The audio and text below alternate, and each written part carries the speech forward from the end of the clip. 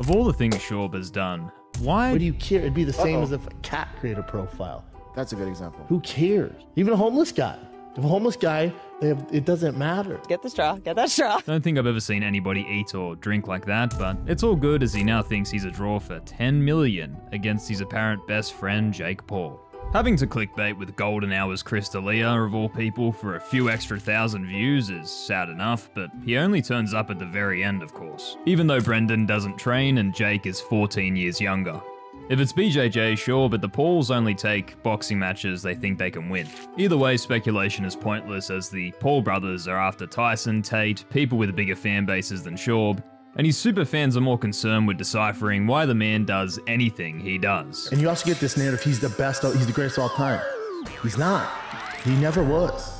We were sold on that. Yeah. But when you go, it's very black and white. You go through his record, he's not. Even down to, again, whatever you would call this behavior. A mystery for the ages, though many would tune in to see Schaub lose. As hated as the Paul brothers are, youth and KO ability, if it's boxing, is definitely in their favor. Tyson Paul-wise, the age difference is gross, but if it's not a soft exhibition match, a Tyson KO is arguably what most want to see. Either way, with how poorly Schaub was treated when on Impulsive, I doubt he'll have anything to do with the event. You do YouTube? As he's got business to attend to anyway. Schaub's podcast employers, Cast Media, finally have officially filed for bankruptcy 13th of March 2024, owing millions to podcast creators. Even $456,000 is owed to Theo Von, but why is Brendan not on the list? Because as we've covered before, Brendan took a terrible payout deal of $1.6 million based in shares in their new company Podcast One, opening at $4.39 USD and still barely above $2. It fell the moment Theo Von publicly dragged the company and Colin Thompson for ripping him off, and still hasn't recovered. It's no surprise though, as even as simple as something like straws, Schaub can't be honest about. There's something very feminine about using a straw. No. I don't use them, right? Because I'm no punk. You do. Well, you would for this. You would for this. You wouldn't take the top off if they handed you. I'd take the top off. Iced coffee. Yeah, because I know punk bitch. So having the level-headedness to not rush into a new deal with a company that's screwing you over, as Theo did, was a bridge too far. And we find out that the sponsors in his new truck show, Toontown, aren't actually sponsors of the show. Well, at least Kibertech, who replied to a fan saying they do not sponsor Schaub's show, he just uses our parts on his TRX. Fueling further speculation as to how his multiple podcasts, employees, studios, and other costs are working out, as sponsor deal contracts would then be lower based on their 2023 stats. Their AdSense and ticket sales, as we're seeing with their lowly attended live shows, under 100 tickets last show, the next show was 10 days out at 30 tickets sold and is now cancelled entirely. So we're gonna reschedule Austin. Yeah, we're gonna probably reschedule April, Austin. May, so May, June. We'll do May, sorry June, for maybe. the head fake, guys. Bring your baby to the live show.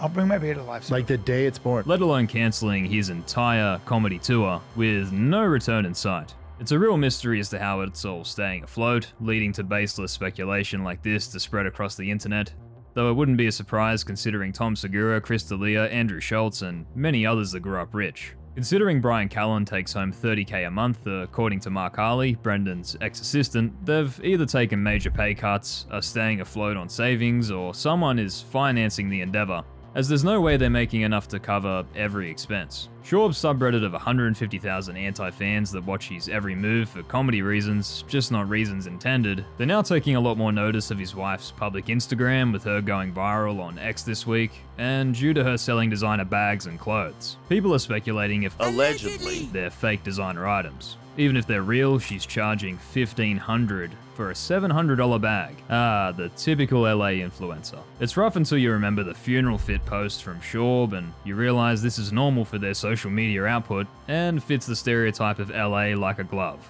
Even Schaub's fight prediction record, you think he'd be better than the average man at picking who will win, but he takes a commentary role recently, and of course the Schaub effect continues on where almost every time he picks someone, they lose. But it's alright because, plot twist, someone in George Bush's circle is repping Thick Boy merch. How about we rename the Vulcan the Fathership? The Fathership's so genius, dude. That's a great idea. Boom. Well, these two events alone prove the marketing genius. Stepmothership, Fathership. Yeah, let's just jack Rogan's club idea and rename the Vulcan to something with ship in it too. I'm sure they appreciate that for helping their own brand recognition. Retired UFC fighter Sean McCorkle is still going at Brendan, airing out his entire life story on X, which you've probably all heard at this point. And Schaub's old Adam Sandler story he has told differently every time he tells it, of course comes back to haunt him. You're the tough guy that does comedy, right? And I was like, holy. You're that funny guy that kicks ass. I didn't know what to say. You're the ass kicker that tells jokes, right? You're the ass. He knows who you are. I was like, Hilariously, he had to tell this to Nick Swartzen, who was actually a close friend of Adam Sandler's. He said the same for meeting Floyd Mayweather to Tom Segura, and just completely forgot that it's very similar to what Sandler apparently said. oh, you that white boy that works too much. That's what he said? Yeah. Yeah, because that's what Floyd Mayweather would say. It's so unbelievable that it's painful to listen to. He also has another retired UFC fighter, Luke Rockhold, after him, showing Schaub how donuts are done and talking in Schaubinese in the description. Schaub responded, Kinda. We need more power on that bad boy. Side note, those girls thought you were David Blaine. Ah, you got him with that one. The internet's still not over his 40 reps claim, which the NFL all-time record is 49 reps. And he's back to saying that lie, but is now telling the truth, at least based on the actual number from the stats kept on college players. College, I did 21, 22. 2 summers ago, I did 225 42 times. Reps? Yeah. Show me the evidence. That's crazy. Crazy. If anybody knew that was BS, it was strongman and ex-actor for The Mountain. Have thought Beyonce. Last summer I did 40, and his face changed. He goes, you beat me.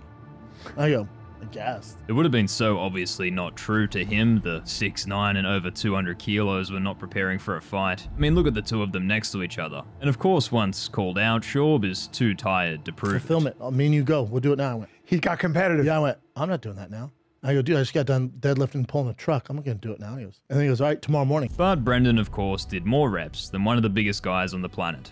And it was last summer, and conveniently not on camera for anyone to witness as someone who was on camera constantly. The mental gymnastics to make that work.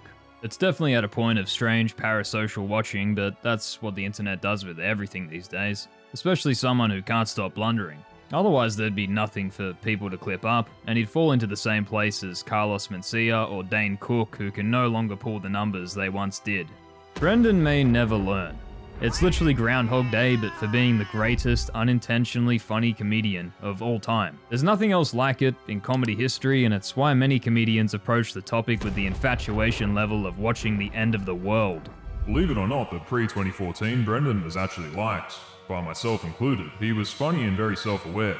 Then he got smashed in the mush too many times, and here we are. I really enjoyed The Fighter and the Kid until 2018.